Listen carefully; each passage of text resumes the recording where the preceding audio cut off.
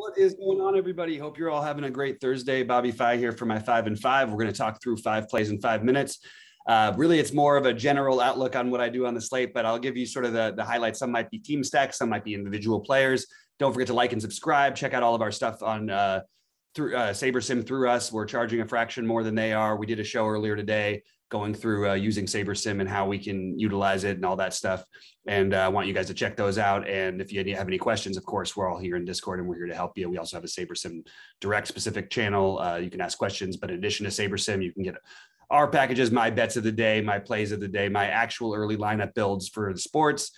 And I think it's really valuable. So let's jump on into it.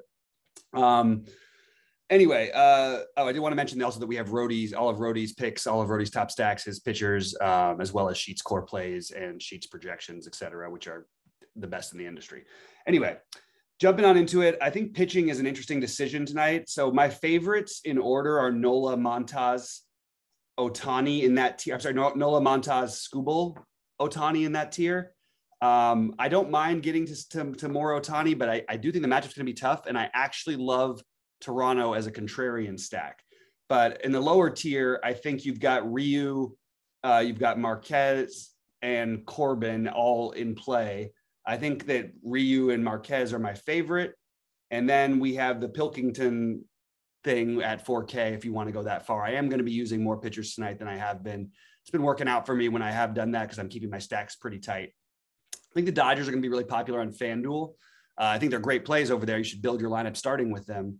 But I think that on FanDuel, just because they're going to be so high owned, I will probably shift and play them more on DraftKings where they're a little bit harder to get in just because of all the pricing. Again, without knowing the exact lineup, we won't know that until probably about 6:40 Eastern. But I like the Dodgers. I do like Boston. I don't think Boston's going to be especially high owned because, again, the pricing, but have a bunch of great lefty killers in that lineup. And I think that they're a really good stack that's being under projected right now. I think Toronto is an incredible pivot stack, and I think KC is an incredible, not a leverage, not a pivot stack, but a stack that no one's going to be on. So that's what I'm going to be doing, and then I'm going to be mixing in the cheapos from Minnesota and from the Kyle Garlicks and Mirandas, and then I'm going to be mixing in some of the cheap ones from Oakland where I'm not using them, but I'm not high on that because Martin Perez has been the best pitcher in baseball. Over the last 6 starts, he's basically been unhittable. He's given up 3 runs in his last 6 starts, including a complete game shutout against Houston. I think he's another guy you can consider as a pitcher tonight for sure in this matchup. I'm just sort of debating whether or not I want to do that or go for the max upside strikeout guys like Nola, like Montas, et cetera. So that's where I'm at. Favorite pitcher on FanDuel will be Nola as well. Again, Nola and Montas both good, but Nola, I think there's a little bit of a better chance to get the win there than I do for Montas, but it's pretty close either way.